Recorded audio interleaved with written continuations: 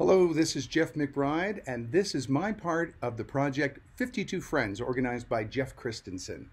For thousands of years, magicians have been wearing masks. They've been shamans and sorcerers accessing animal powers or godly powers through the power of the mask. When I was a kid, I started collecting masks about 6, 7 years old because I wanted to be a superhero or a supervillain, and they wore masks too. I guess I was an early adopter of wearing masks. And in the past, it was the bad guys that wore the masks.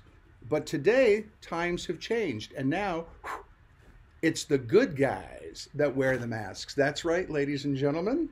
Be a good guy and wear a mask.